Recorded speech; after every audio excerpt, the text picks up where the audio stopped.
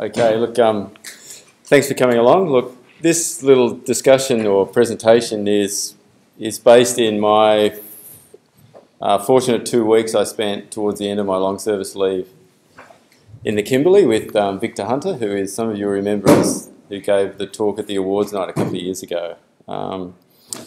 And it's one of the things that I would actually like more staff to do if we get the chance to talk about the kind of stuff they do, maybe slightly extracurricular, but certainly on their sort of study leaves and what have you, because I think often interesting things happen. And for me, this one was incredibly fortunate. Again, I got to go to the Kimberley. It's the 4th time I've been up there with Victor.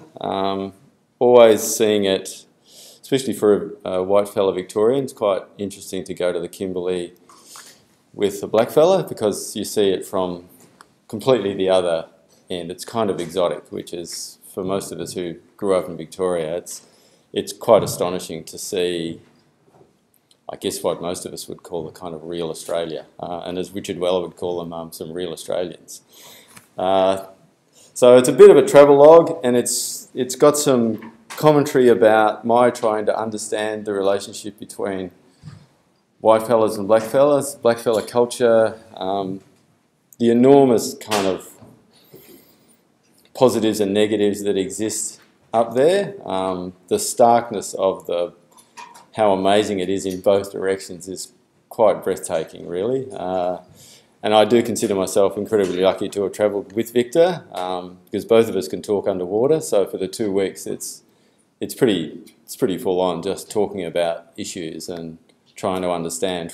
I guess for both of us, bouncing off each other understandings and interpretations and situations. So, and of course, as part of my role here, I'm suggesting that as professionals, you should do it all the time, and please don't underestimate how incredibly fecund that is to just be bouncing stories off colleagues, particularly if they come from a different camp, and what that might do, more particularly for yourselves as architects, because you have to deal with the world, and it's often not your world that you're being asked to deal with in terms of making buildings. So there's a bit of me, and then there's a couple of quotes that I want to read. And I've probably got too many images, so some of them will go fast and we'll just see how we go. I guess I don't mind if you stop me halfway through or partway through if you've got a question, if something's not clear, so I'm happy with that. The first thing is, for me, flying over Australia, especially during the day, is always astonishing. I just find it astonishing. And even with your shitty camera pointing out the porthole window, every now and again you can look down and just get the most amazing images.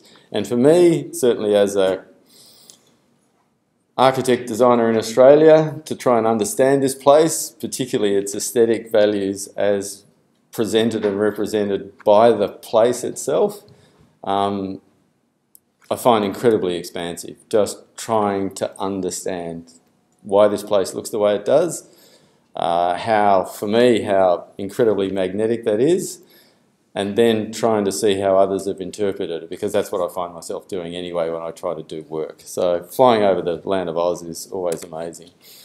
The title of the talk came about because where I was staying at Mount Pierre Station, just lying on the ground near the single men's quarters where we stayed, was what was left of a cow. Or a cattle, and it was just the hoof. I assumed the dogs had eaten whatever was left of the bone, and I was just walking past it and laughed at it, and Jimmy Shandley, the guy who's the station manager, just looked at me and said, "Be careful there, that bastard, he'll kick you." And of course it was just a classic line that it just came out of nowhere, and it was quite funny, because of course it wasn't going to kick me, but he just delivered it straight at me, and then just kept walking. So I thought that was pretty cool. So where I was near Fitzroy Crossing, which is in the middle of the shot. And some of you may know Fitzroy Crossing because it's pretty infamous, certainly outside of Fitzroy Crossing. It's probably pretty infamous inside Fitzroy Crossing, but certainly it's a pretty tough place. It's hardly describable as a town, but it is a town. And it must be freaky for people from overseas to look at a map like this, and this is from Google Maps, and there's a place called Mueller Ranges. There is no place called Mueller Ranges. So if you're in Italy and you go, let's go and stay at Mount Hardman, that looks like a good place, there's nothing there. Like, I don't know why it's a dot. There is a Mount Hardman, but there's no township there. And I was at Fitzroy Crossing, so right in the middle. And when you get closer, it starts to look like this, and there's the crossing up here, and we were staying out here somewhere. So, it's incredibly populated. You can see the density of urban sprawl. And as his name just slipped out of my mind, the famous photographer in Australia who takes aerial shots, Dutchman, can't remember his name. Anyway, he says out here, he said he loves flying over Australia because you can see the bones of the country and you can see the skin, and that's definitely the case here. And where I stayed was here. In fact, that's the single men's quarters, and that's the ablution block. That's the homestead where Jimmy and Joy lived. That's the shed that always had the light on. And that's a community. What's the name of that community, Victor? What's the name of the community? Gallaroo Gorge. Gallaroo Gorge community there, which has about 8 houses, at least 4 of which had the lights on, all the lights on 24/7, with the generator going 24/7, and there were only people there about 50% of the time. And I think when the people came, they stayed not in the houses with the lights on, so they got to turn the lights on in the other houses. And you start to think, wow, this is such waste and incredible kind of abuse of privilege, but it's actually not that at all, and I'll hopefully try to explain that. Yeah, they were the ablution facilities, but I used to wash here. I used to walk down to the creek past the car dump and wash down there because it was just so pleasant. And the country is astonishing. If you haven't been out there, any of you who have been in the land of Oz for a while, if you haven't been out there for a while, particularly visiting overseas students, I know it seems scary. Nothing's going to kill you. Nothing's going to eat you. It's probably more dangerous to swim in Perth these days than it is to travel through the country. You should get out and have a look because it is astonishing. And there's, I think the technical term is a fucking lot of it. And I was lucky enough to be up staying with Victor on an Aboriginal, on a cattle station that was run by an Aboriginal corporation, and this is Jimmy Shandley, the man who's the station manager, and that's his son driving the other Toyota. And I'd been up here before, but this time the culture shock was probably more amazing because I got off the plane, Victor picked me up in Broome, we drove the 500 k's straight through to Fitzroy and then on to Mount Pierre. First time I got out of the car was to go and sit with Victor, Jimmy, Joy and her brother, and they were talking about issues to do with dealing with Indigenous communities and white fellas and stuff, and I'm the only white fella there, so it's pretty culture shock for me coming from, because I'd flown straight from Melbourne there, so it's kind of eye-opening. I'm sure for Victor it's just completely part of the circuit, but for me it's kind of eye-opening, and so I get to spend time with these fellas, and that was pretty amazing. This is a shot of Victor. We'd visited another community. And this one I can't remember. Victor will remember the name.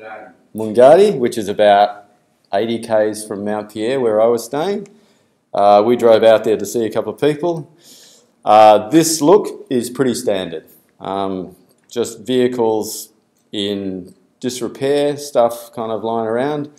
It's not abusive. It is incredibly wasteful, but it takes you a while to get your head around how this occurs. And I entitled for myself this photo. This is the photo of Victor in the land of good intentions, because everything you see is done effectively with the best intention, and it just misses the mark. Just misses the mark for whole lots of what I'd come to understand as quite complex reasons, and they're not as straight-faced as you think, and they take a long time to get together.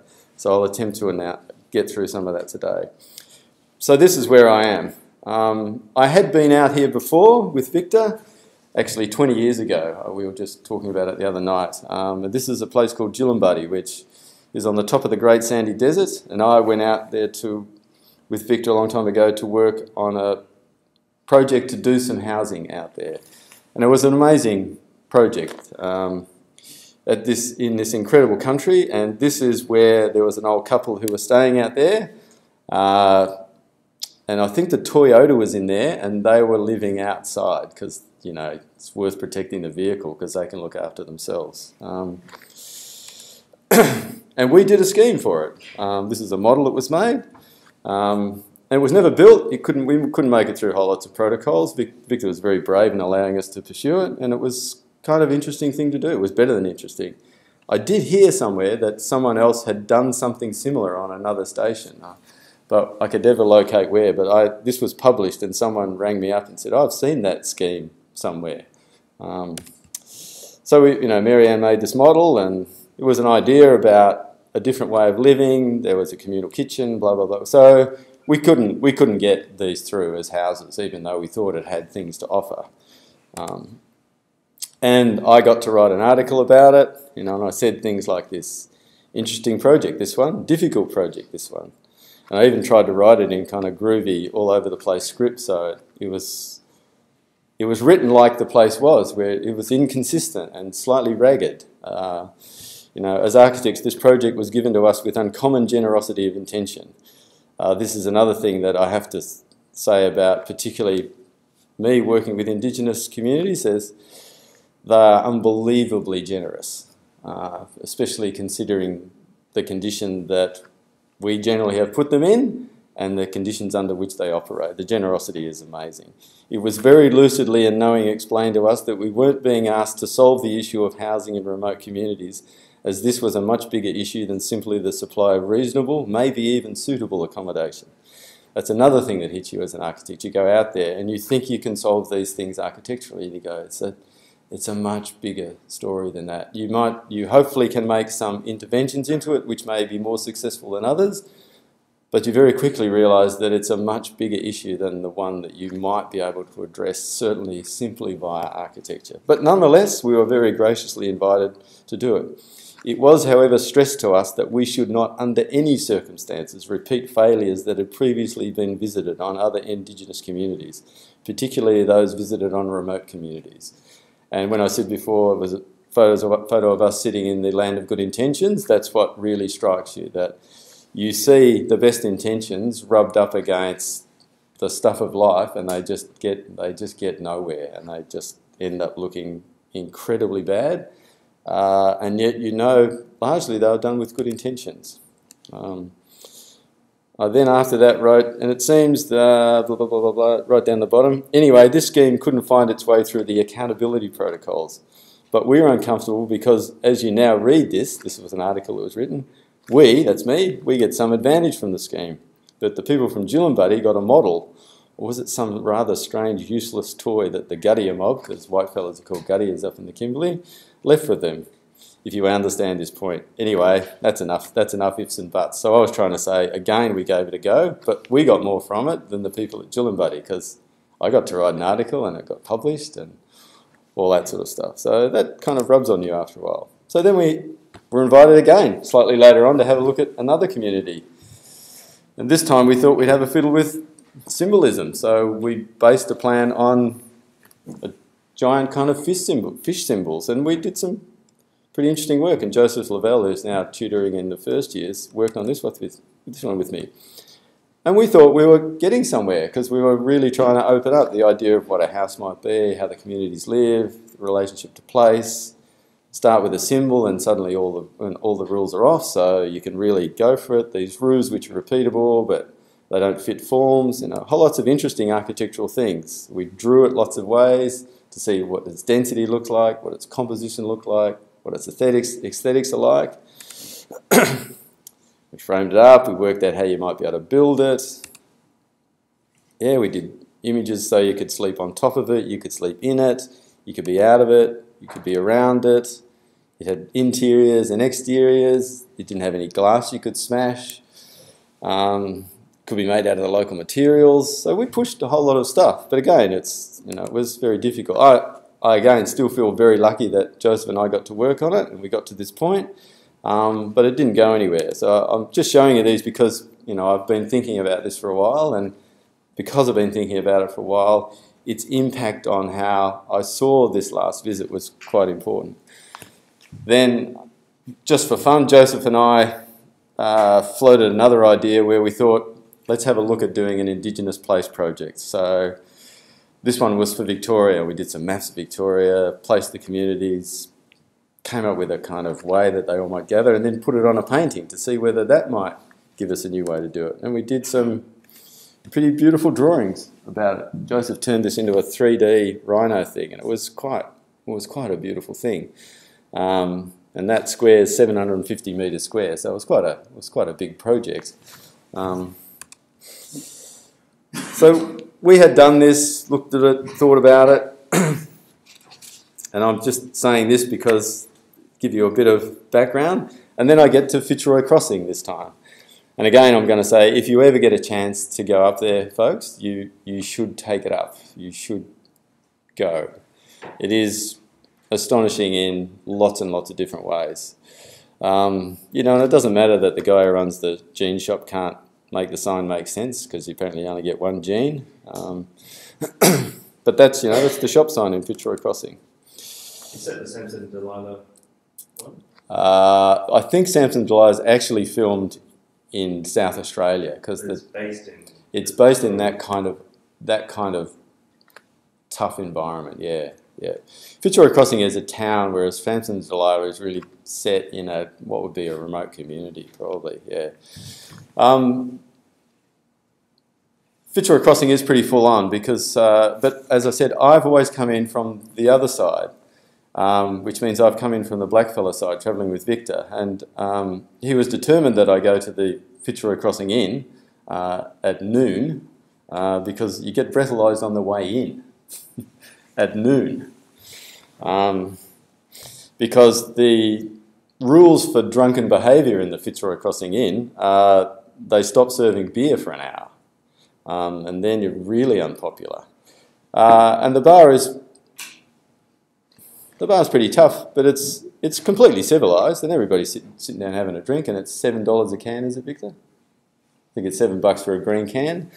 And people are very quiet. There's nothing else to do for most Indigenous people. There's nothing to do. There's just nothing to do. So that's why you go to the pub. But the pub, as is the lodge, as is the supermarket, as is, I think, one of the petrol stations, as is the hardware store, are all owned by the collective of Indigenous communities in Fitzroy Crossing. And if we had more time, Victor and I could talk about, certainly he could fill you in about how much money they must have in the bank and how inept they are at making that money available to the communities to do things with, because they have no training in how to run a business, but they run businesses which can't help but make money because they're the only business in town. And it's kind of astonishing. Then there's wildlife, and there's the country, and the country is amazing. Now we're on the station. This is on the station at Mount Pierre. Mount Pierre was the station where we stayed. And to give you some idea of the conditions, I'm giving you a bit of background so I can talk about it. This is where I slept. This was my bed. I slept on the veranda of what was the single men's quarters, and that was my view out to the fire pit. The fire pit where we sat around every night and the crowd of people varied a little. In the end there were about 8 or 10 of us staying there. I think in fact it was about 50-50, wasn't it, men and women, males and females. Many people related to Joy and Jimmy, the people who were the station managers, but a few other people who had worked with them a lot. And there was a little girl who was about 7, and Victor pointed out to me that how come she's not at school, guys? Because I was on holiday, so I just thought, oh, she's on school holidays, but in fact she wasn't on school holidays. She was just out there, like 63% of the kids in Fitzroy Crossing who don't go to school, because the attendance rate at the school is 37%, and they have a brand new school. But they don't go to school because school is kind of irrelevant, and the idea of relevance is a tricky thing. So and I must say, we would sit around here every night around the fire after we'd eat and while we're eating, talking. And for me, it was fantastic because I'm the only white fella there. But also, for many of the people, Victor introduces Des as a professor of architecture from Deakin University in Victoria. And you can see people going, Professor, never met one of them before. What do they do?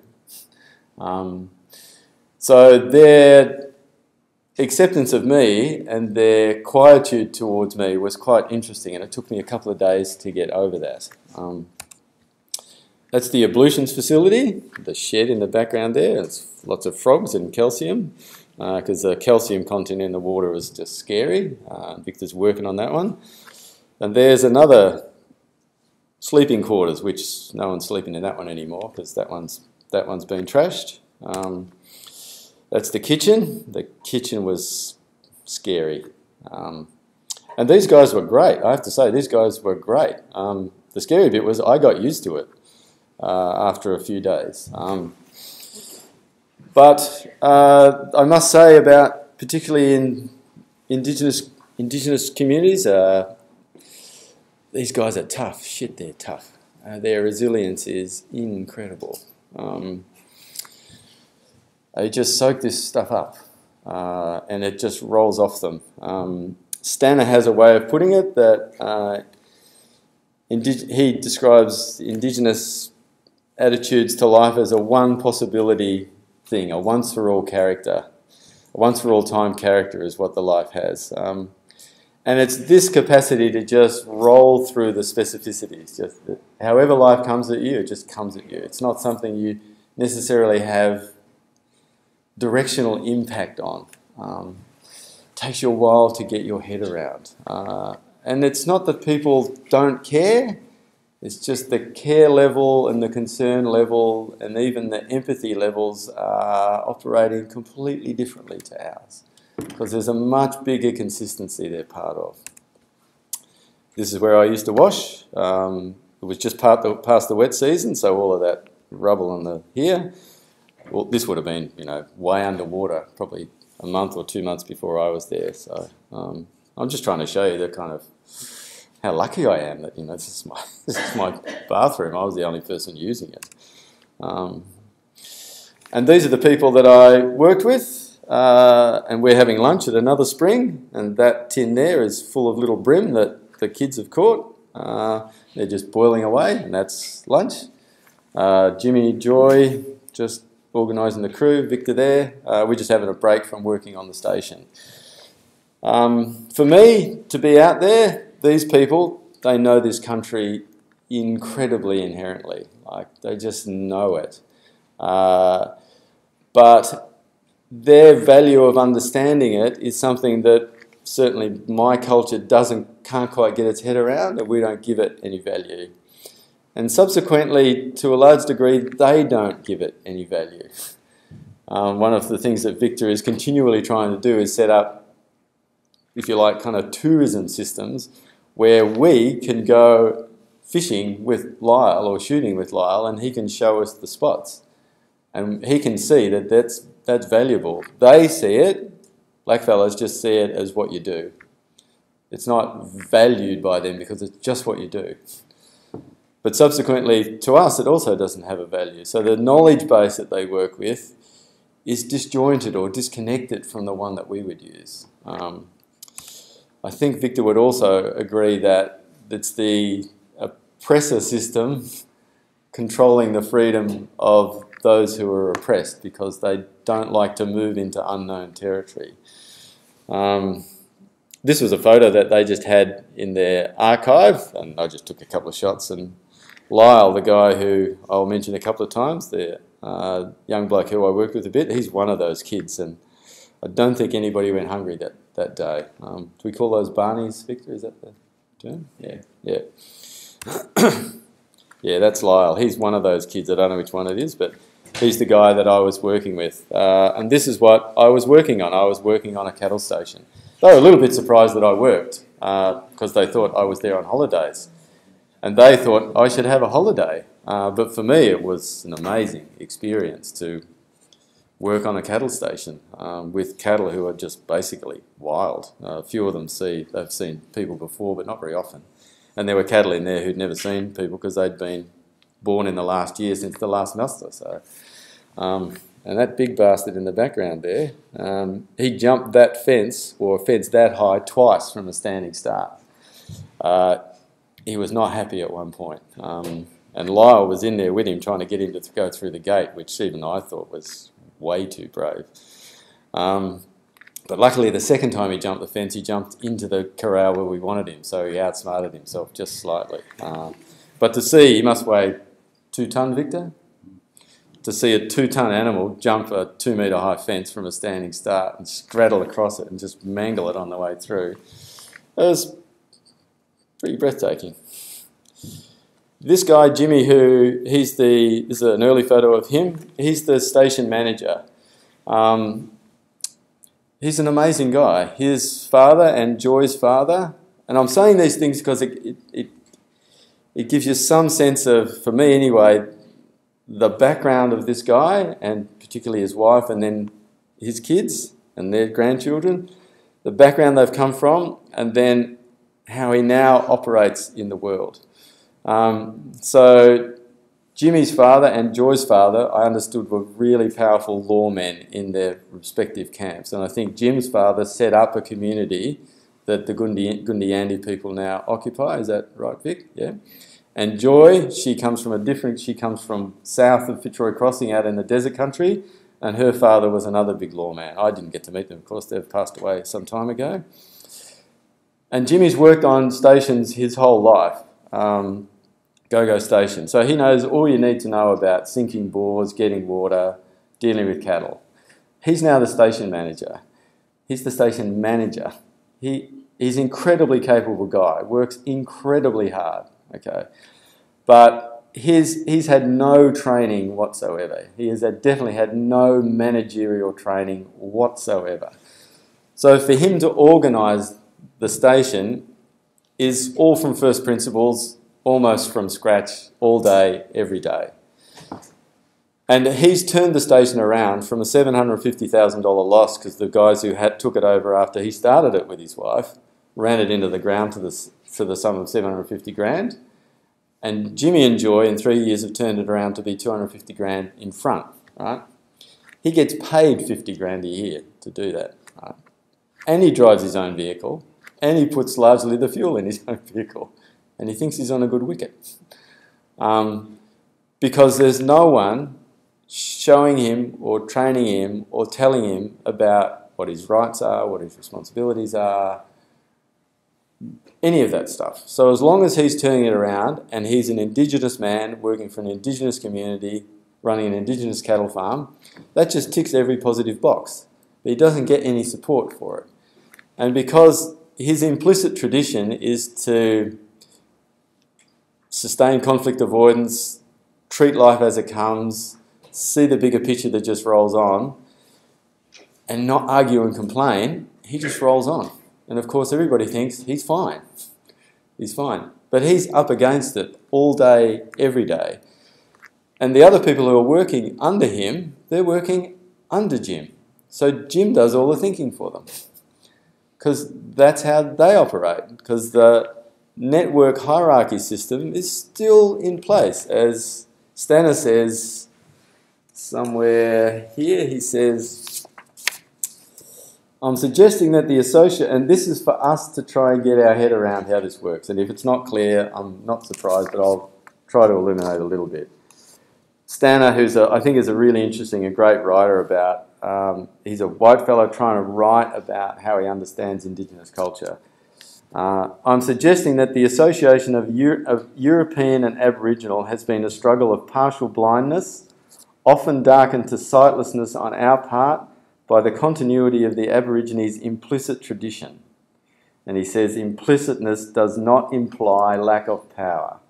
By implicit tradition, I think he's trying to get at the fact that for someone like Jimmy and many Indigenous people, particularly in communities where the communities are pretty kind of stable and intact,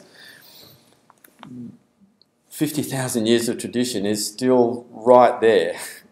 Like Jimmy's standing under paintings, which are quite remarkable. He's one of the few people who've been back to this place. That is, as Stanner says, implicit. But for us, implicitness is in the background and we don't give it any credibility. But it affects so much about the way he operates. But because we don't see its condition, we only see him relative to the way we work. We can't see the other thing that he's working with, which is his implicit tradition, which is incredibly powerful, about his responsibility, who he's connected to, where he gets training from, all of that stuff, as well as things that I've mentioned like conflict avoidance, no complaining, and just rolling through life. Because life is a big, overarching, consistent thing, right? Which they're just on a roll with. It's not something that you impact. Because this is where Jimmy went to school. And remember that Jim's 64, yeah? So when he was born, he was part of the flora and fauna. So he went to school in this cave, where Victor's now standing. I think I'm right in saying that, Victor, that's where he went to school? Yeah? It's pretty amazing for me to go there and go, really? That was where he went to school? And now he's a station manager. The school, as an archaeological, as a natural phenomenon, is quite amazing. You go, shit, really? That's where you went to school? God, we really didn't care that much, did we? But now he's a station manager. And he knows all about the artesian bore that he and Victor are now talking about. So his background is coupled with the things that I'm trying to unfold for you. So to see him operate and to see the other people operate, you have to try and get your head around how impactful this completely other tradition and condition is on the way they operate. Because it's not simply the one that I use. You know, and we love a good sign, you know, big dam and pothole, because only two places to go, but the trucks kept going to the wrong one, because you always choose the wrong one. And I couldn't see the dam at Big Dam, and I'm not sure there's a pothole at pothole, but that doesn't really matter.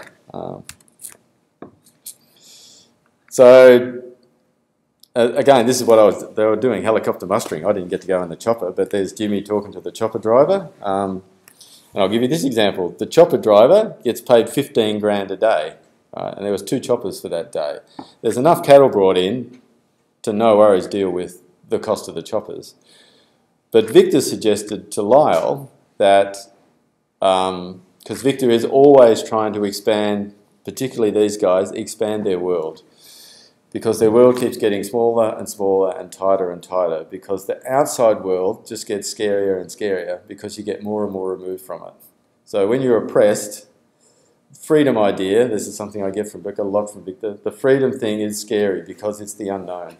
So you stay within the known. Even for someone like Lyle, who's 18 years old, he's a pretty handy guy. Yeah, he didn't go to enough school, so probably reading and writing is not one of his strong points. But Victor said to him, would you like to be a helicopter flyer? And of course you can see Lyle going, you fucking bet I would. But of course he says straight away, because he can see there's a form involved, you have to go to town, you have to study in Broome, I'm in Fitzroy, too hard. Victor says, I got people who can help you, blah, blah, blah. You can see Lyle. He's 18, like 18, you're pretty gung-ho as a young guy at 18. He's just going, no, too hard, just too fraught. He can surf his way around the phone, he can find anything on the interweb he wants, he can do all that kind of stuff.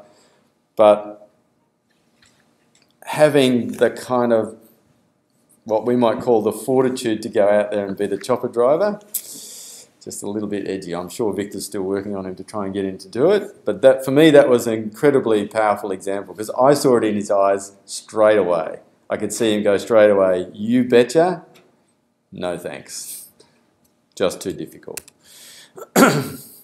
As an architect, of course, you go and visit these places and you can't help taking architectural photographs because there's amazing stuff goes on. And this is part of my occupational health and safety instructions, you know, because these are the working conditions, you know, they're just, you know, there's lots of high-vis vests and gloves and stuff. And you do marvel at the equipment because that little ratchet cog there is made out of little square 6x6 flat bar, which are then welded onto the curb, and you go, that's pretty clever.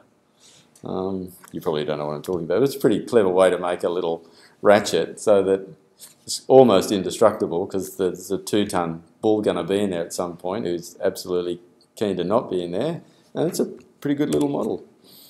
And, you know, you can get some good shots. So here's more occupational health and safety, just to give you an idea about the world that these guys generally operate in. Yep, it's Toyota Dreaming. Neither of them are registered. They both went pretty well. They were both pretty hammered. But we had to drive 50 k's down the highway to get from the house to the station. And they're both unregistered. And Lyle's 18, but he doesn't have a licence anymore. And he was driving one of them. It's just what you do. Like, just roll on. And I was driving one of them. I probably shouldn't say that because the Vice-Chancellor will now sack me for not having my high-vis vest on and driving an unregistered vehicle. But these are the standard working conditions. Billy's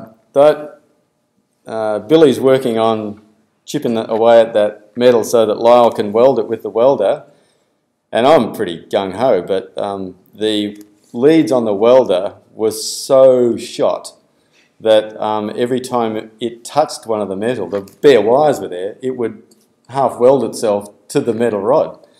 And Lyle's standing there in his shorts with this thing dangling around his legs. I'm going, I can't watch it anymore, Lyle. I'm going to find some fabric and I'm going to tie it around the bare 450 volt cable that's rubbing up against your leg every now and again.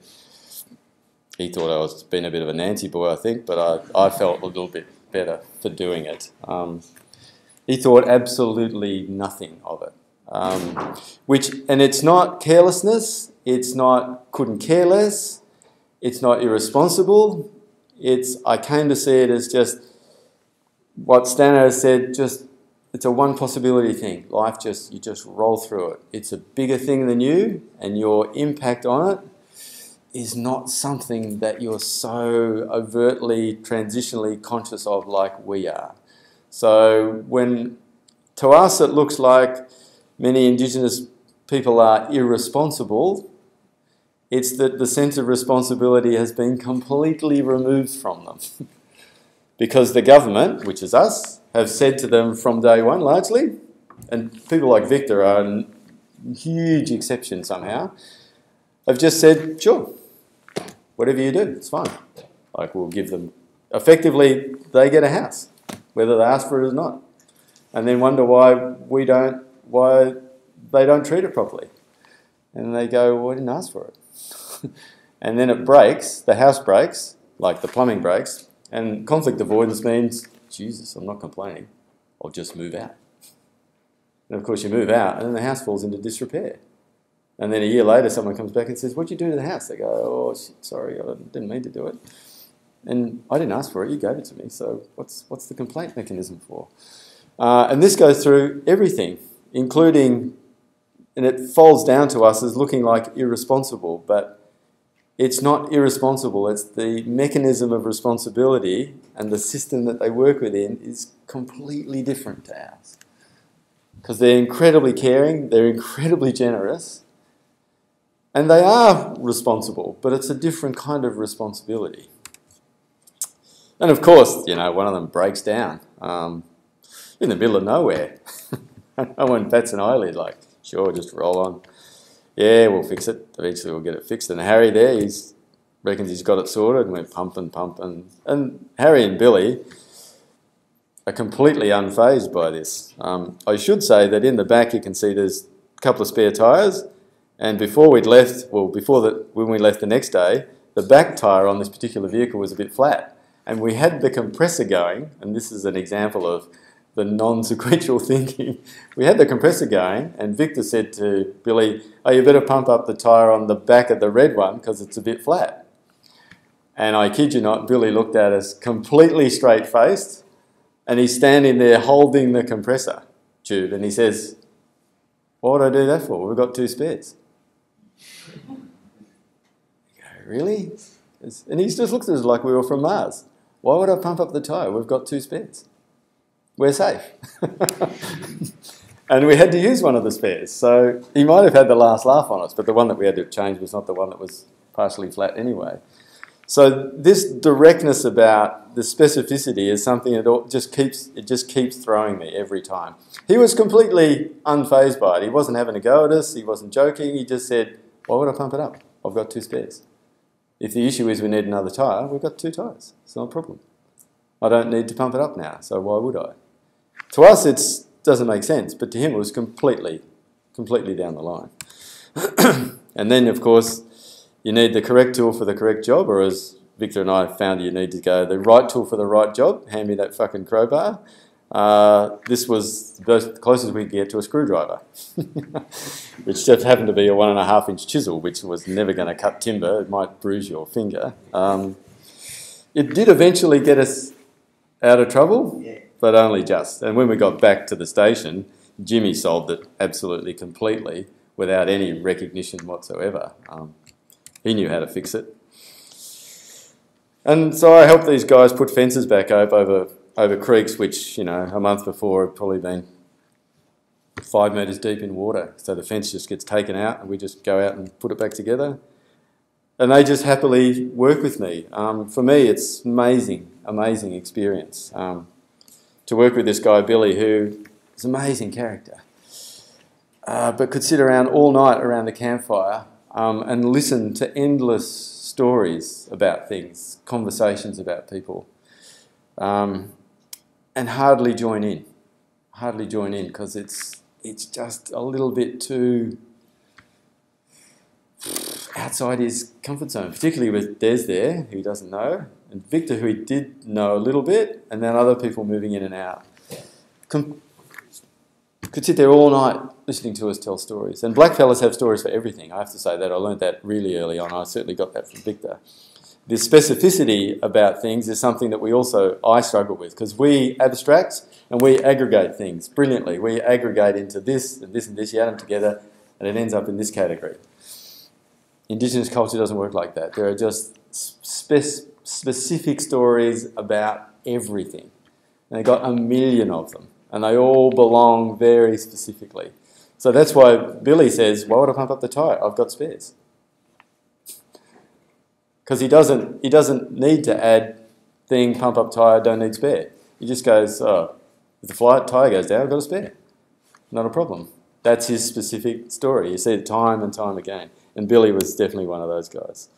Yeah, and it's great fun. You know, these guys just know the country. So making morning tea and stuff, yeah, it looks easy, but they just roll into it. And for someone from the city, I'm used to camping a bit. It was just great to see it. See them I feel like a visitor. I feel like an alien. And yet, you know, to quote the Qantas ad, I call this place home. But this is really home for these guys. Yeah. I've kind of lost my way a little bit, which is not really a problem, I suppose. But the other thing that comes from this, which struck me this time, and I think it troubles everybody, and I'm just going to say it to you because I know it's worth trying to get your head around, is the waste is incredible.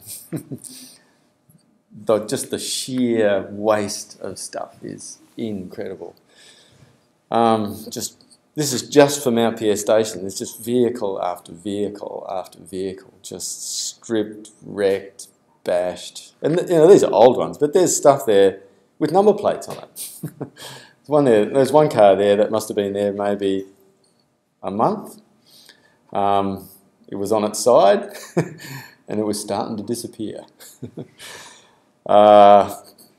People are suggesting things like, because there's no jobs, this is the other thing about the outstation things, where people are saying close them, and I'll get political here, because I do agree with, certainly I got it from Victor, but I agree with it.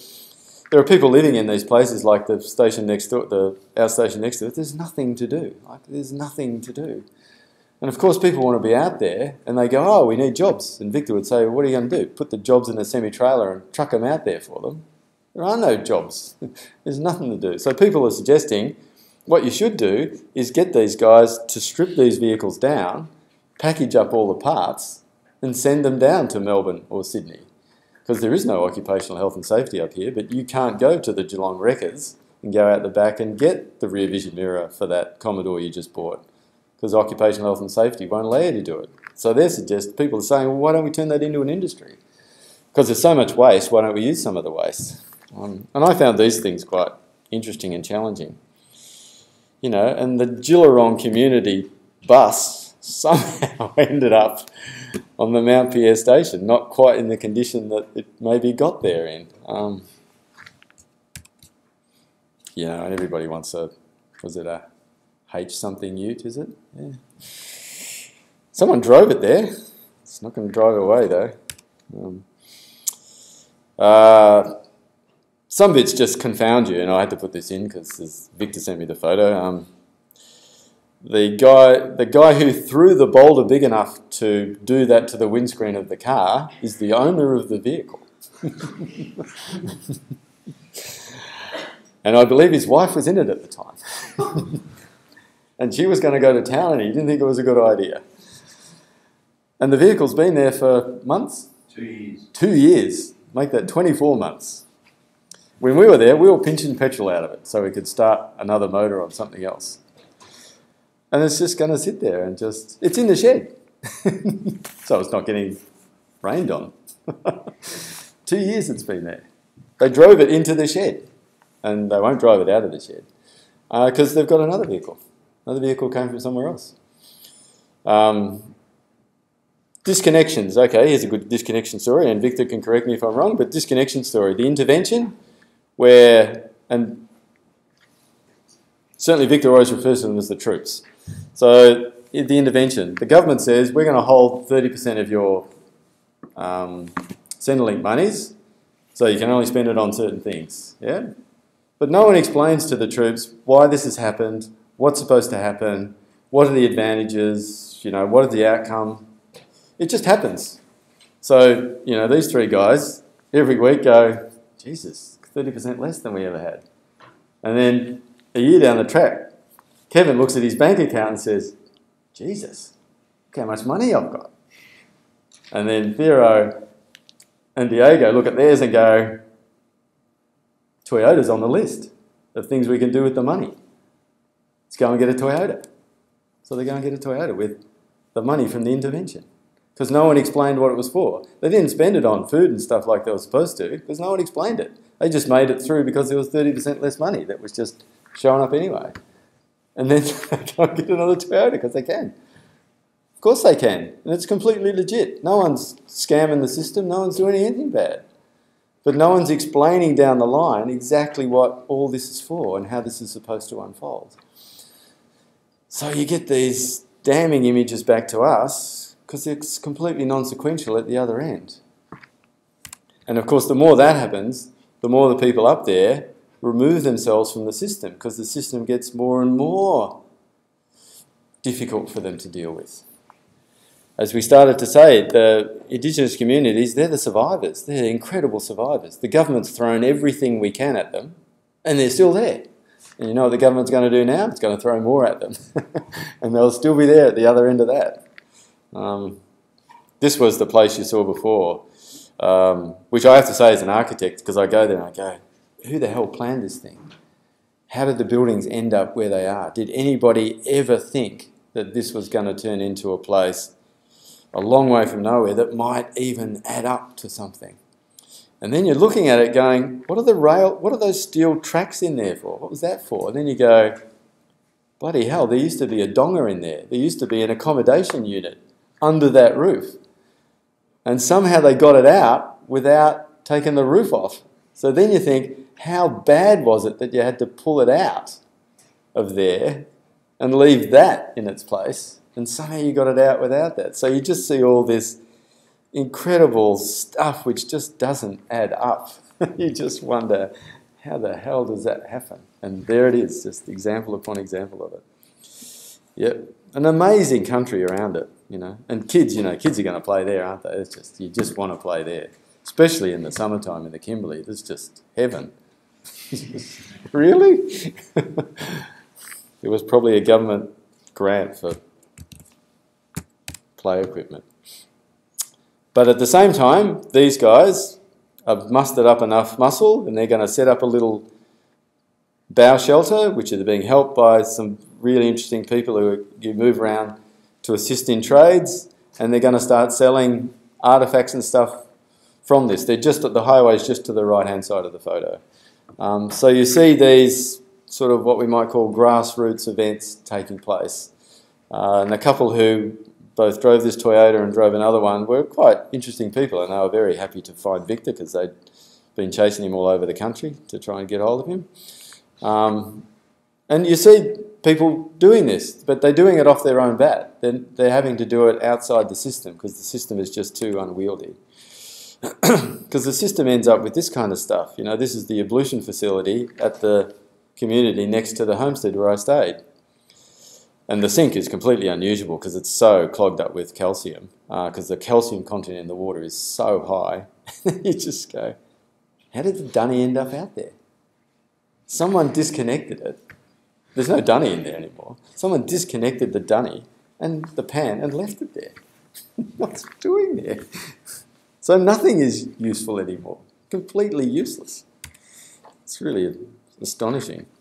Bit of bush tucker just to prove that, you know, I did it. That's a bush turkey. This is traditional cutting equipment. Cooked on there, and even Victor said to me, yeah, it's okay, Des, I'll put it back on and cook it a little bit more for you.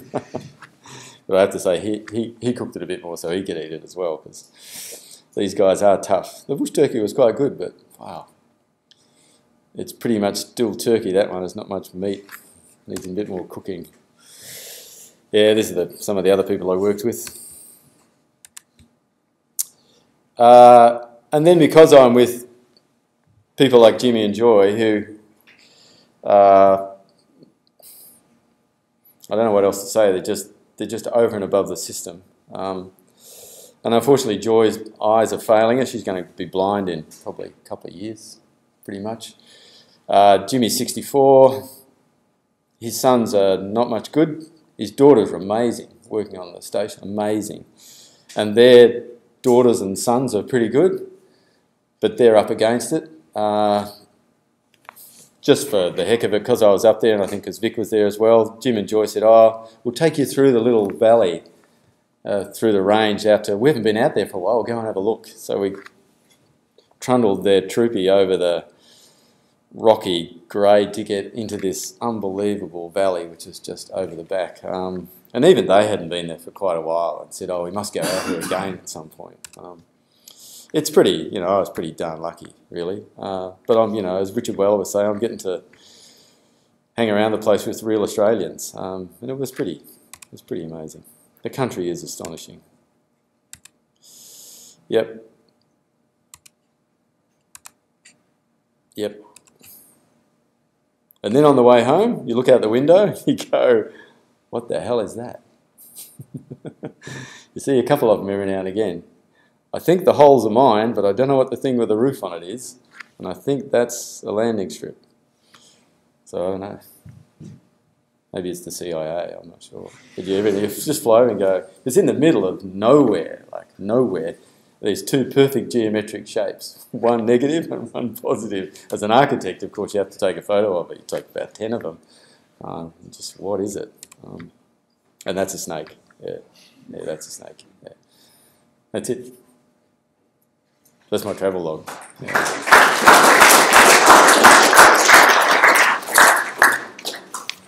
Don't know if you have any questions for me, but I was going to read Stanner, but I didn't, so I always lose track of that. And I could talk for hours about the experiences and the people I met. I'm probably not going to do that now, but if you have any questions or whatever, please ask me about anything to do with it. I'm not fazed by answering questions. How long were you up there for? Surprisingly, I was out there for 12 days. Yeah. And it was 24/7 for the 12 days, like start to finish. Wouldn't miss it for quids. And it was eye-opening, yeah. And I assume you're a bit like me, thinking, wow, that's pretty special, getting to hang around out there with, you know, these kind of guys, for whom, you know, their attachment to country is 50,000 years. It's just breathtaking, completely breathtaking.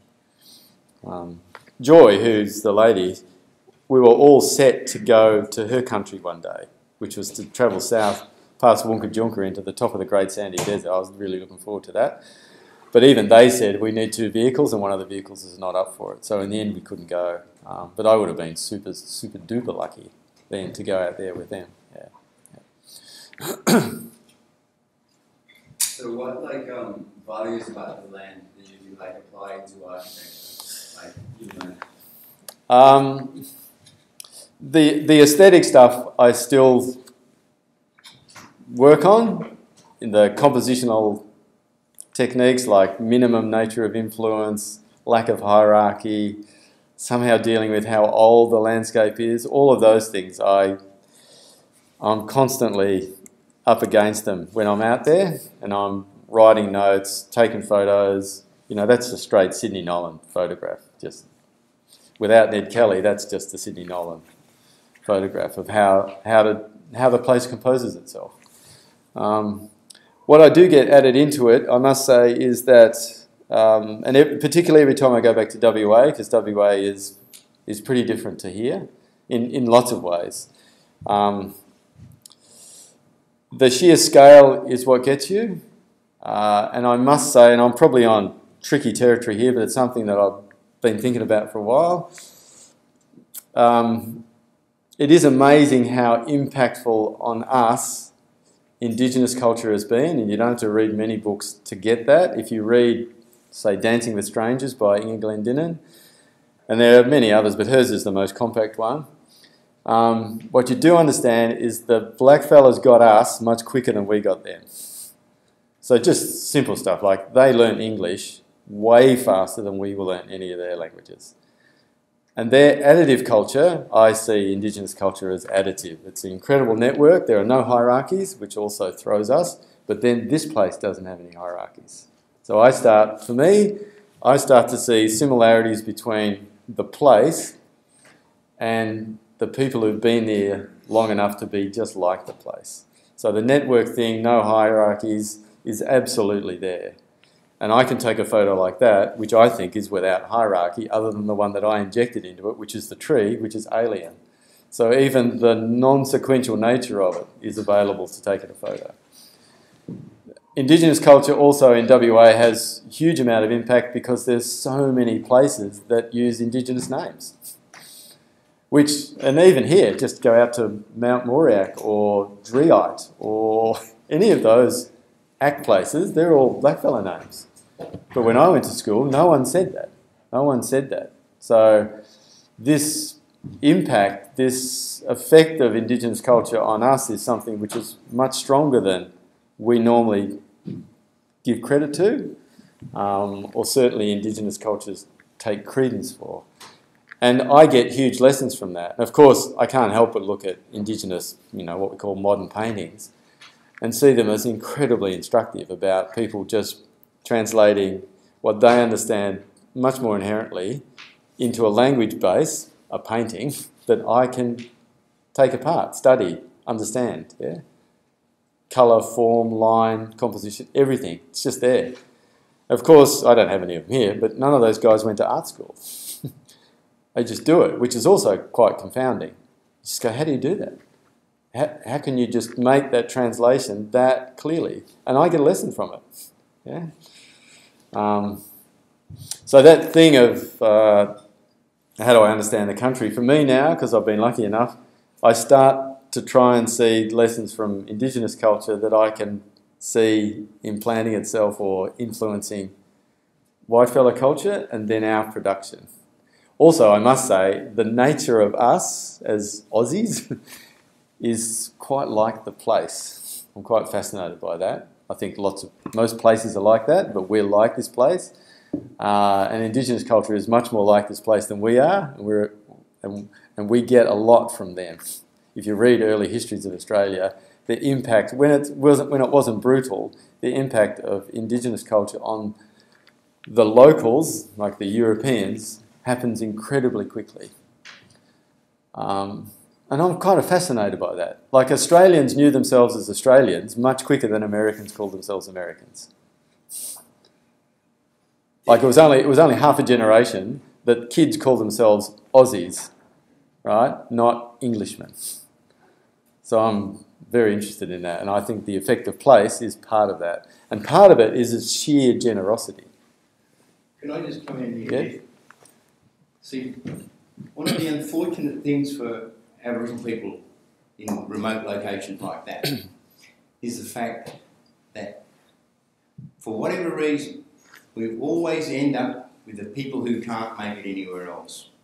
Yeah, this is They an end important up in point. the Aboriginal community, and they have a litany of moving from one place to the other, ripping off the troops. The opportunity that I had with Des coming there, for him to see the sort of things, because he and I have been friends for over 20 years, and things that I was telling him and I just couldn't get through until the examples came in front of us. Then I was able to say that there, e.g. that we don't need to pump that tyre up because it's too on the back. You can't understand why they think like that. And these get all these other things. And the Aboriginal people accept their lot. They think that's what they're due. And what happens, if people saw a video on the 6th of June on ABC Four Corners called Ripped Off, in that, one guy went to the Aboriginals, he wrote out the contract, got them to sign it, where he had 6 times the ratio to their one. In the year 2012-2013, his income for the year, according to the audit report, was $6,600,000. This is one guy. One guy. It's $18,000 a day, 7 days a week. And he paid the 2 Aboriginals who protected him from changing the contract and getting forensic auditors in, $3,000 a day out of their own money. Not his money, their money. And because they don't know about auditing, they don't know how to read a financial statement. And I've had architects come along and I'm saying, why are you asking these people what they need in the way of a design for a house? They said, oh, well, they're going to live in the house. I said, no, they're not. The government's paying for that. Taxpayers are paying for it. So you've got to design it so that they can get the maximum benefit out of that house. I said, you tell me, what are the chances of those people asking you for a mezzanine floor? They wouldn't know what a mezzanine floor is. And I've got the good fortune of that young lady over there, her name's Maya. She's been here in Melbourne, down from Innisfail, with me going around with people that I've got here who's going to help me back in the Kimberleys. We're coming up there and spending time with me there through a friend, another architect called Ian Molyneux. He's written books on architecture stuff. But these are the things that we're looking at. People who come there, not only to learn, but what it is that they can give to the community. Because the people there, when I say, oh, this is Professor Dare Smith, don't even know what a professor is. But he's my friend. So he's accorded everything that they can give him. And from their point of view, it's not much, but from Dare's point of view, it was a lot. And I said to him, when people say hi Gene here, they think you're saying hello to somebody called Gene. And you saw the conditions that people were living in and eating in. But when something breaks down, the normal thing is maintenance from day one going forward, not with the troops. And the same with fishing. You know, they don't go fishing, as Dare said, for recreation. They go fishing to survive. And that's it. And where Jimmy has taken people in to see the paintings in the caves, they've seen it, but he very rarely takes people in there unless it's a special occasion, and there's special people in his books. I'll finish with 2 things. I've got an older brother, and he can remember, he's about 4 or 5 years older than me, he can remember when policemen went past on horseback with Aboriginals naked with chains and manacles around their neck, walking 10, 20 of them walking behind the horse, and they were going another 250 miles to where the police station was. What I remember is that the first house that the traditional Aboriginal people lived in was in the early 80s in our area. No one did anything more than give them the key to the house. They didn't show them how to get the maximum benefit out of it. They didn't talk to them about orientation, where the sun came up, what sort of ceiling height you needed, all of these things. They just gave them a house that they thought was Allah, wherever. And it's the same as when English people came here, they tried to bring England here to this country. So when you go out and you design, and if you happen to be working in an Aboriginal community, you've got to think what is best suited for them, and that's part of your training. And even the location where they put that house, because in some of these houses they've been located in a place where they've driven there in June, July, but in December, January and February, water's about 8 foot high around where the house is. And so they've got to build the houses on big mounds and pump the tanks out after every rain. And there's one community where there's 12 houses, a shed. Nobody's lived in those 12 houses for 28 years. And they cost, when they were built, $350,000 when they were built. But they're still there today. Thank you. But any questions in that? Okay.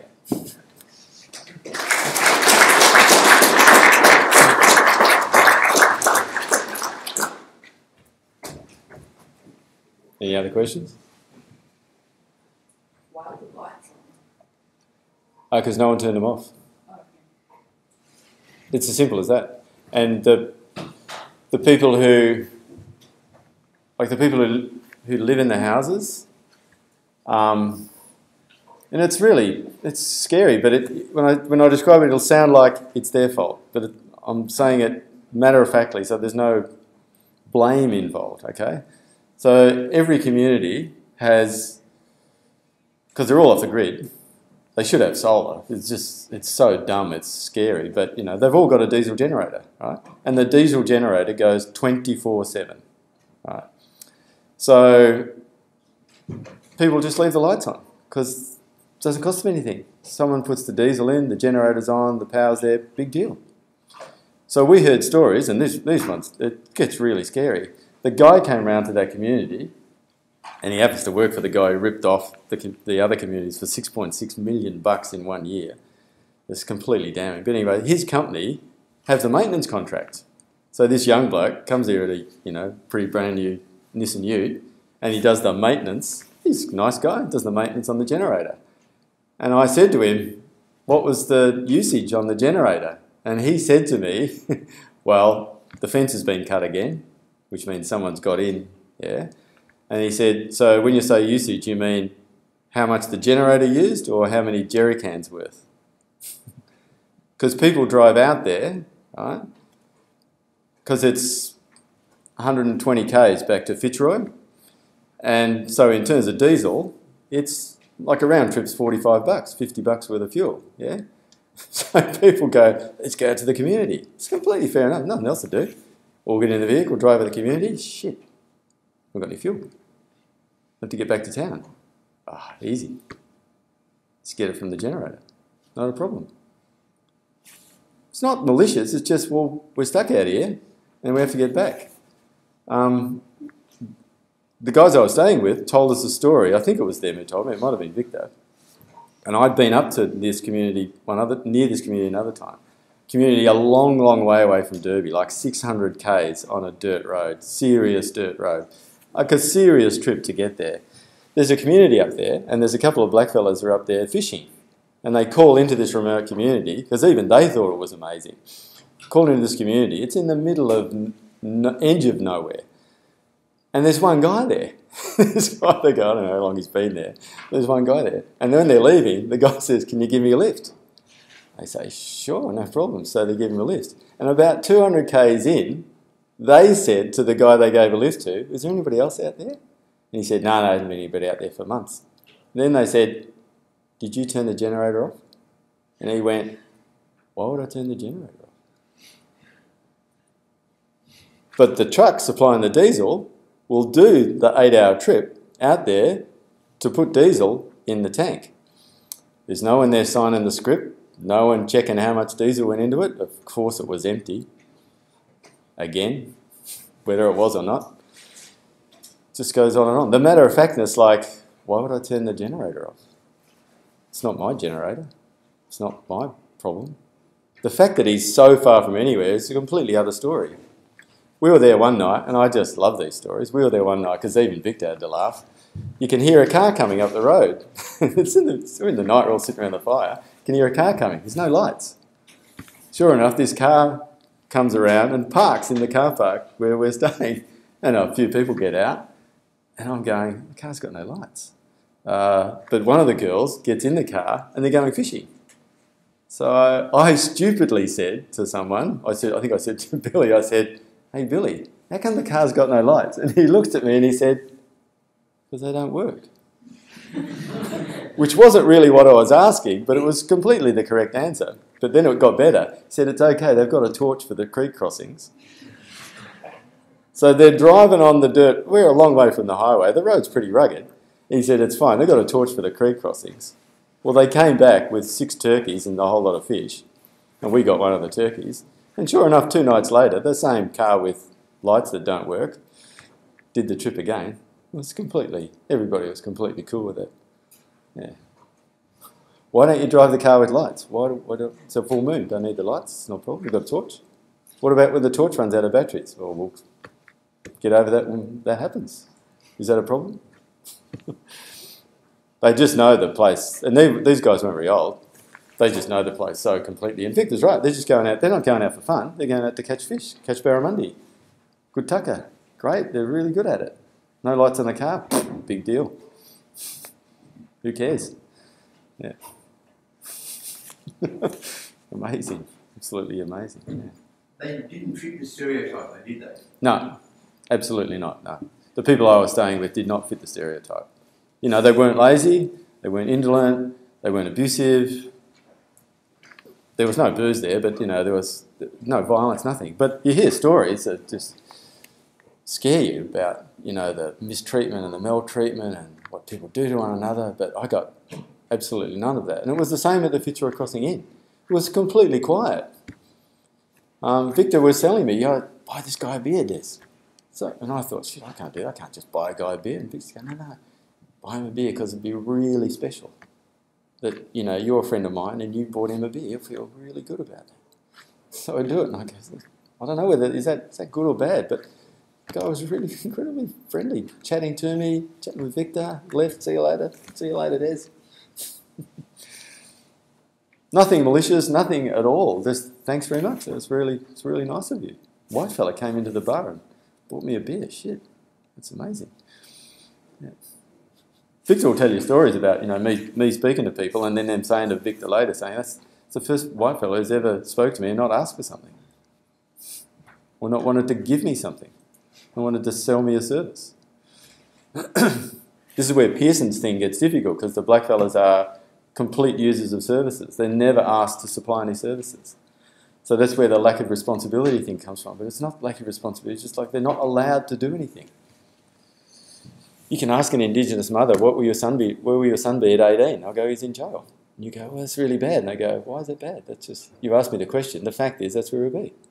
So if that's not the right answer, well, then ask me the right question. But we think, oh, don't you extrapolate out that this is it? He goes, no, the question is, where will your son be when he's 18? Probably in jail. That's the correct answer. Don't you feel like that's your responsibility?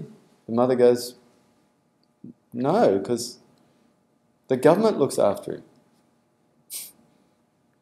That's what happens. If you were to drive out there randomly, it's on your own, would you be welcome? Or do you need to go with someone? Victor might be able to answer that better than me. If I was to drive out there randomly on the road, would I be welcome? Sure. And the only thing you have to do is name theirs or myself if you went to that particular community, and that'll give you entree. Because I mean, I get people ringing up and saying they want to work with Aboriginals, and I ask them, who told you, who gave you my name, and if they can't tell me anybody I know, I tell if you want to help an Aboriginal, it's just like playing rugby, go and tag them. You can help them. But if you come in and you've got a name that you can give, then people will look after you because that person has done something for them. And in some places, if you talk about some of the things that you want to do and what they can give you, what you can do for them, then it's it. But when way back in the 80s, I went on holidays in New South Wales. And what I did is I just travelled around and I went to the hotels with the Aboriginals were. And I just said to them, I'll go and buy food down the store. If you let me come to your place, I'll cook your tea. And they just gave me into it. Because if you go there on slack week, which is the off-pay week, and they're hungry, then you can buy the food and cook for another year. Yeah. Kevin. There's might be a difficult question, but I guess I'm trying to get an idea about the late Paul Floros and his work in relationship to the mindset that you've illustrated. Because obviously he was talking a lot about just getting the basics right, fixing the services and amenities and getting all that right. But obviously you're painting quite a different picture to that. I'm just curious, how do you see that? Yeah, well, look, I have the side that you know, and if I ask Victor about Paul Floros and Health Habitat, Victor will say they didn't really help anybody because they didn't leave the systems or teach people what to do. Am I correct in saying that, Victor? See, Health Habitat works on sweat equity. So if they do something for you, they then want you to do something for someone else. And the Aboriginal people think, you know, we've had, from government has made them dependent on a whole range of things. And that's why I say that no one can outwait an Aboriginal because he can wait forever, he knows government's coming. And it doesn't matter whether it's 2, 3 or 4 or 5 years, they'll wait. And I'm trying to tell them, here I've got an architect, I've got an engineer, I've got a builder who can supervise. You're an Australian, you're entitled to a $10,000 first homeowners grant. So all you've got to do is borrow $70,000, you don't have to pay for the land. You can have a house. They think about it and they say, no, I'll wait for government. And government is my biggest competitor. And I tell them, get out of the business and let me do things, because I've got people who can do it. And we are the biggest industry in the Kimberleys. We employ more people, we provide subsidised housing for public servants. So a teacher, a policeman, or any public service doesn't have to pay in a remote location, doesn't have to pay rent, doesn't have to pay electricity, doesn't have to pay water, or any rubbish administration. So whatever they get paid is all cop. They leave, but nothing changes for the troops. This is the truly tricky bit, yeah. You know, Victor calls them Dolly Partons, 9 to 5. And then they go. And I mean, I wasn't doing anything, but in effect, I can't help but think, well, that was kind of me. Like, I go there for 2 weeks. It's fantastic for me. But Vic will say, it's great that I'm talking about this and maybe allowing you guys to understand a bit more, because that is something which ends up quite valuable for these guys, that more people know. Am I got this right, Vic? Yeah? It's an incredibly confusing situation. That's where, because you see the goodwill of all that, but then it doesn't go anywhere. This is what I saw time and time and time again. You know, it just doesn't go anywhere because the way the different cultures integrate or disintegrate is the trickiest thing. It is the trickiest thing, especially when these guys, they're just so fucking tough. And Porphyros is supposedly even meant to be in the sort of top end of all that. Yeah. That's what's really difficult. That's what's really difficult. Yeah. And even at the other end, because the tribal and family natures also get in the way. Because on the way out to where we went and mustered the cattle, we drove onto a property called Mingulkala, which is a place where I went to the last time I went up with Victor. And there was a young guy from Fitzroy Crossing, Stanley, who, the same as Jimmy, one day after a big bender just said, "That's it, I'm never drinking again," which is a pretty tough call. So he never drank again. And he said, "I'm going to set up a community, right? I'm just going to do it." He's not very old. He was in his late 20s, early 30s. And I went out there. I don't have photos on this machine, but they had houses, they had school classrooms, they had solar generators. They got everything there. And you ask Stanley, "Where did you get all this from?" He said, "Got it for free. It's all stuff that people didn't want." So I just found them, because everybody knows what's going on. I just waited till it came up, waited till someone had a truck, and we'd go and get that one, and we'd take it out to the property. And then, over a number of years, right? Amazing place, yeah? This time we went up there, completely abandoned. Completely abandoned. No government money required, nothing. No grants. You ask Dan, he says, "I'm not having anything to do with government. We're just doing this." 4 years later, I go out there, it's empty. No one using it anymore, because there's been a kind of a family dispute, and it no longer works, and it's too far from town, and people don't want to travel out there. Am I right, Vic? So it's sitting there just wasting away. There was one guy there one day, luckily, because we ran out of fuel or something and oil, and luckily there was someone there and we could get it, but that was just a fluke. So it works in both directions. So you end up against this kind of family structure, this kind of responsibility tribal structure, which can also just empty things out. Yeah. So it is really, really complex. But it's completely and totally fascinating as well. Particularly because, just like these guys, you just go, wow, they just know this place so incredibly. Yeah. Vic shared the brief with me. So that's an interesting read. What key elements from your experience would you like to relate to the brief, and what students will be doing with that? Oh, for the third years? Well, actually, in a sense, I don't have anything key that I want them to do, because I just wrote the brief and I just want the students to deal with it however it comes, because it's primarily it's an architectural instruction for them. And I can put my 2 bobs worth in if someone has an issue, and I'll call that kind of primary research, if you like.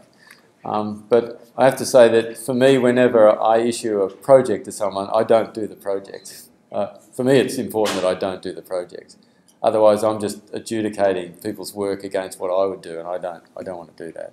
There are certain things that I'm hoping that people will get a bit more illumination about, and some of it is to do with, particularly as people like Stanner have written, and I've tried to make clear the nature of Indigenous culture and its correlation to the way we structure things, like the completely different structural systems, and then the fact that Indigenous culture is much more additive than we are. So to some degree, whatever the guys might propose in the studio, the black fellas will probably suck it up faster and harder than the white fellas will, because it's just the nature of their nature. Yeah. But in terms of me hoping someone does something, I don't really work like that. So I'm not trying not to answer the question, other than I tend not to do that. Yeah. Yeah. Any others? Otherwise, I'll just tell you anecdotes for the next 2 hours. Yeah. Just describing, when you talk about Aboriginal people, when we're talking about the people in the remote locations, Yeah. when you look at Australia, you see 200 years, I'm talking in round figures, 200 years of white contact on the east coast, Perth in the southwest, 150 years. We are in Kimberleys and the Pilbara and parts of the territory, 100 years. When you go to the Northern Territory, WA, South Australian border, only 50 years of white contact. I've got a sister we've got the same father but a different mother. We think she's 84 because she's born in the bush under a tree, but she can talk 16 different dialects from the local area. But when she dies, not one of her children, grandchildren or great-grandchildren can speak any of those languages. And she says, we send these kids, she fosters a lot of children, she said, we send these children to school. What's wrong with the school? Can't they teach them? There is no enrichment in the home. Nobody reading stories to them. And no structure in terms of bedtime. And there's no guarantee that the bed they slept in last night is the bed they're going to sleep in tonight. So when they go to school, and it's like running in a race, the further behind you get, the slower you run and you just piss off home.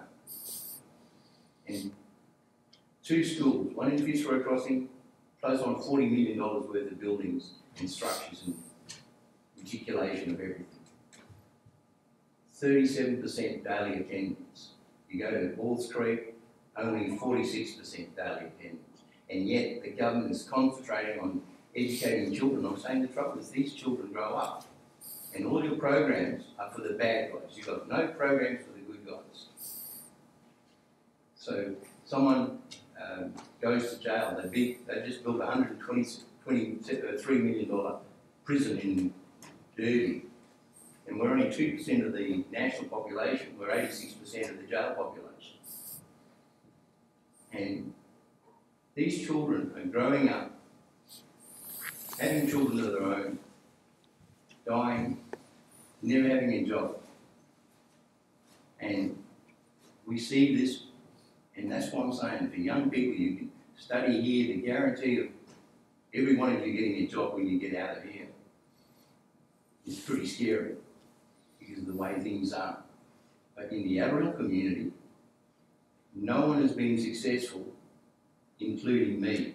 I've got a lot of hypotheses, but I've not been able to prove it because I haven't got the money. And with Dad coming here and this people here, hopefully that some of you here will come up with an idea on how we can do that.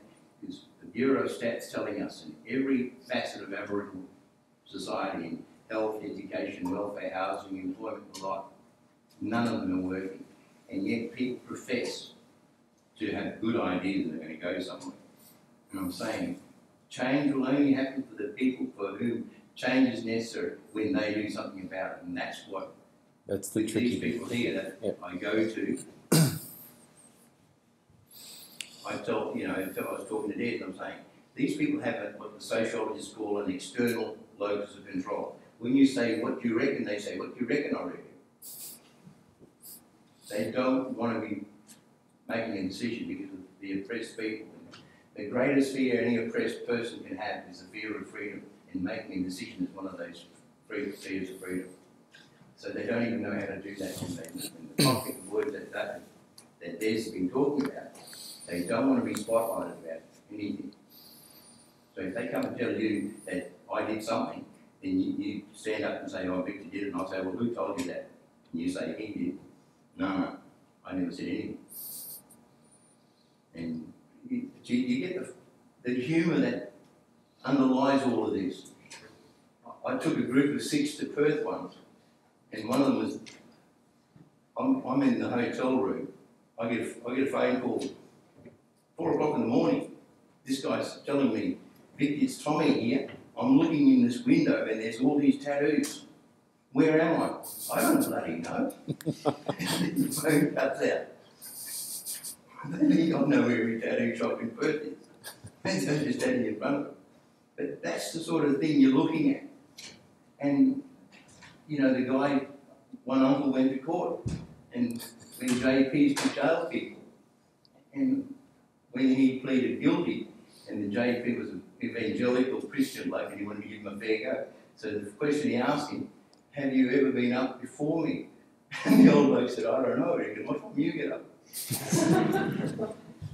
But these are real stories. This is not a guy pulling jokes in court. This is for real. So, yeah. So this is the thing that you're looking at. You know, the women, the old women who can't read and write, you ask them, what bus you came on, you know, from one town to the next? They said, oh, we've been on that skinny dog bus. For the old greyhound. No, see, if they can't read and write, that's the thing right through. And it's the matriarchs in the community, and that's why I prefer to work with women. Because the men piss off and go home the first time they fall over. But the women just keep on going. It's an amazing situation. It is an amazing situation. And yet, in the background is just unbelievable cultural depth. It is breathtaking. But the scary bit is about, like Victor's sister, 16 languages. When she goes, it's done. Victor refers to her as an endangered species because she is. It's really scary. It's really scary. I don't know what to do about that, but it is, as an Aussie, it's amazing that it's live, happening now. It must be even more live for someone like Victor. Yeah. I will say one other thing, which was, and then I'll finish, that one thing that I didn't bring up, and it's something that Victor and I have spoken about a lot, and I'm just going to send it back out to you, it's this kind of institutionalised racism as well, which is also part and parcel of, architects going to an Indigenous community and asking someone what kind of house they want, right? Because, they're supposed to be able, it's good for them to be free enough to give a response, and it's bad for me as an architect to go and sort of impinge on them about what a good thing is. Whereas in a white community, that wouldn't be the case. But the other side of the institutionalised racism, which I think is the very interesting one, is when you meet someone like Victor, and he could tell you millions of stories about this one, but you meet someone like Victor, and he's a sharp guy, and he knows how we operate, and he also knows how the blackfellas operate. And it's very difficult for you not to think, well, Victor understands our values, and therefore he'll come over and join our team to help us work out for the blackfellas. And Victor, I love his phrase for it, and correct me if I didn't get it right, but Victor says, you blokes are always the same. You never want a good football game. You want all the good players on your side. He says, I'm not interested in playing for your team. I want to play with my team so we can all have a good football game. Because I want to play for my side, not your side. Okay. And the problem with people the challenge with people like, I assume, Noel Pearson, etc., and Pat Dodson, is they end up playing on our side. They're playing for our team now. And we feel good about it. Stanner has I won't find it quickly enough, Stanner has a great phrase about that it makes us feel better for that.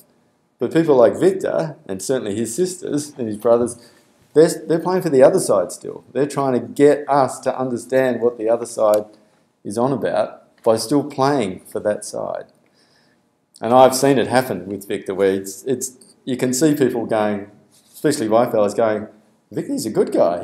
He's like us. And Vic's going, no, I'm not like you, and I don't want to be like you. It's just that I understand you, and I'm trying to use my intelligence to get you to understand that situation.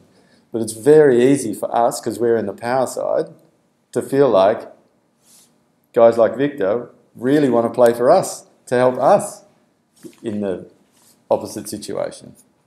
And that's not really what he wants to do. That's why I feel incredibly privileged when I go up there. And these guys they just accept me. They just take me straight in. And as Vic would say, and I don't go there to be a pretend blackfella. That's not what I'm there for. And they don't want me to do that. Because if that happens, that's me also being powerful enough to be a pretend blackfella. It's better if I'm just a white fella, being in awe and very gracious with their generosity and vice versa. Because they were very gracious about me being there. I thought it was great that I was there. I thought it was great that, there was another, let's be honest, there was another brain there thinking for Jimmy. Because I can't help it. Victor said he wants me to go back up there so I can teach them more about the way white fellas structure their thinking when you're in white fella structure, which is what running a station is. It's complex.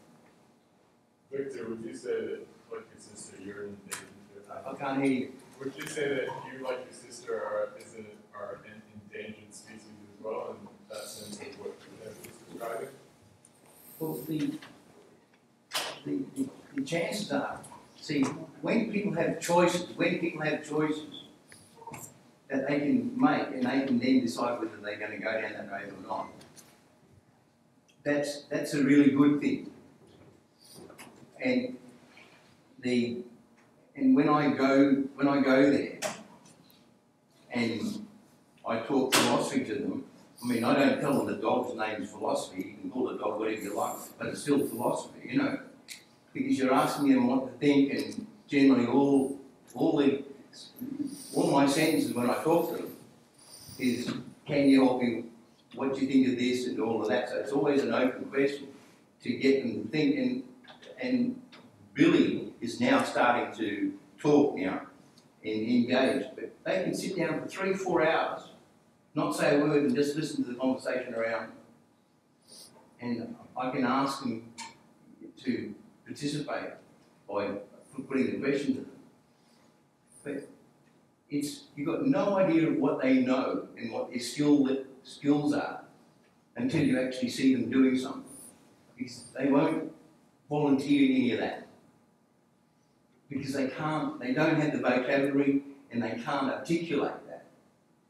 But when you are with them, be they male or female, and you're talking to them, that's when you get it out.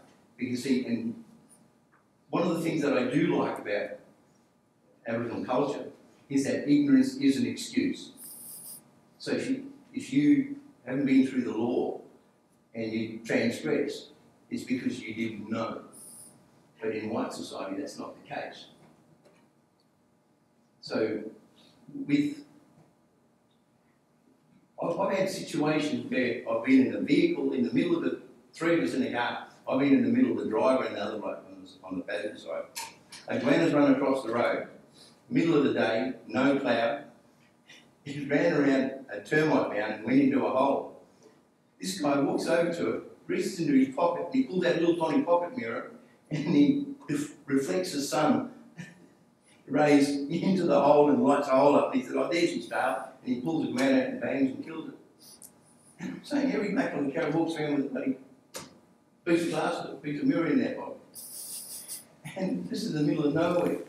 These people, they always surprise me. They don't see it as outside the norm.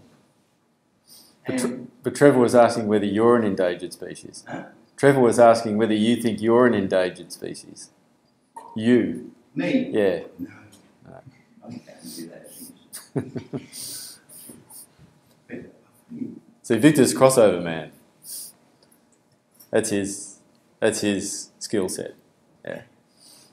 He knows us and he knows blackfellas. Yeah, so my question is that seems like a rarity, and is that becoming more rare or less rare? What's that is? Explain. Are you as crossover man, is that a rare thing now? Are there other people like you? It's only Jimmy that I've met that I want to be like if I'm not me, that's all. I've not met any others. It's really a generosity thing, yeah. Yeah. He is quite an unusual character. Yeah. Because of his openness, but his family's like that. I've met a couple of his sisters. Yeah. I mean, this guy's so, I don't mind saying, this guy's so rare that in his family there's 2 Orders of Australia and two PhDs. And he's not one of them. That's for any family, that's pretty remarkable. For a blackfella family from the West Kimberley, that's amazing. That's pretty impressive, yeah. So his family might be an endangered species because but that's just rare. It's not like his sister, who's an endangered species because just knowing 16 languages, 16 dialects, is just quite incredible. The scary bit for her though is that no one in her immediate family trail is like her. So she's the end of the line. Jimmy's the same. It's really difficult for Jimmy because none of his sons are picking up the mantle that he's now carrying. But his daughters are. But it's a difficult thing for his daughters they probably won't be station managers. So some of his skill set, and it's because he's a guy and they're women, that traditional crossover can't happen. So it gets tricky. Yeah. It's weird. Am I correct? No, I think I'm correct in saying that. Yeah. In 2000, I was sitting down at the hotel with my mate looking at my payslip. I was paying 49 cents in the dollar tax, PAYE. I said to my mate, I said, I work one day for Johnny out, one day for me. So I quit. I I went out into the community. For 6 years I didn't do anything. I just went fishing and hunting and just lived in the community. And then people started asking me to help them do this and do that. Next thing I'm back on the merry-go-round. But I've not had a paid job since 2000. And the thing with it is that whole aspect of when you're working, how much money do you want, what do you want it for, and what are you going to do with it when you go up the hill? See, I told you it was rare. Hasn't worked since 2000. How did he get here? Somehow he got here. How did he get here? Somehow he got here again. Yeah. Yeah. It's amazing, Victor. It's amazing. I don't know how you do it.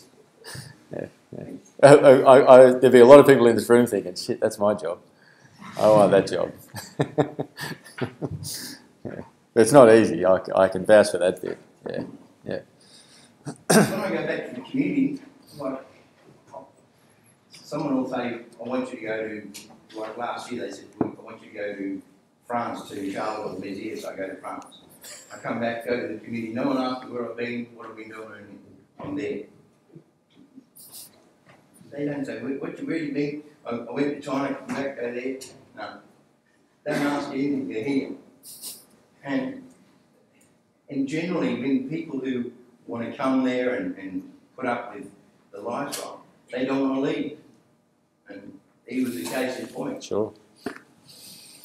Would happily have stayed there for much longer. I feel like I should still be there, kind of lending a hand. Don't have to help you bastards. So. Jimmy worries about your welfare. Yeah, I know. It's amazing. He's worried about me. Jesus. Should buy him a new hat. Jimmy never went to school past 10-year-old. He was riding horses at 10-year-old. His grandson Lyle was able to drive bulldozers, drive graders, bobcats at 12-year-old. He'd go after Jimmy when Jimmy was doing those things. But no academic education. And because my background is teaching, and I tell people, education is forever, it doesn't have to be academic. And the thing You're not allowed to say that here, Victor. the more that people do things and travel around, that's it. Maya rang me up out of the blue after my mate, Ian rings me. So yeah, you can come. And now, we're going to be the richer for it in that community. Yeah, that's the bit that I have to feel very grateful for, that, you know, I assume both these guys and me get a huge amount from that. That's pretty rare these days. Unfortunately, it's pretty rare.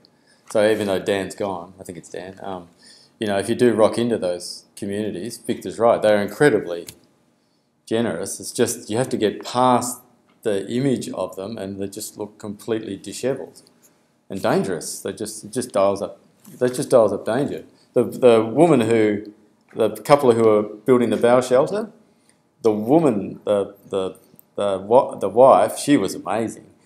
She had stories about helping blackfellas. She said recently, at the middle of the night, she was driving down a dirt road, and there was a Commodore off the road, and there were 12 young Aboriginal blokes there with a dead car, right? And she pulled up, no problems. Pulled them out of the bog, got them going, felt completely safe. She said if it was night time and there were even 3 white fellas there where they were, she probably wouldn't pull over. And she was serious. She just said, I felt completely no problems about doing it. More probably because there's a big chance where she was that she would know someone either who was there or someone who knew one of those guys. And just like Victor said, as soon as you can say a name, you're in. So that kind of evenness is quite different to the way we would operate. But she said she just felt completely safe by it. And just, you know, just for sheer raw numbers, because it still was amazing, she would travel around everywhere. She was an amazing lady. And she was in a Toyota Prado, and I just asked her, you know, boy stuff, you know, how's the Prado? She said, oh, it's pretty good. How long you had it? just about 3 years. How many Ks you done? He said, just about to tip over 320,000 Ks. So, go, you drive it a bit, do you? I said, yeah, it's not bad.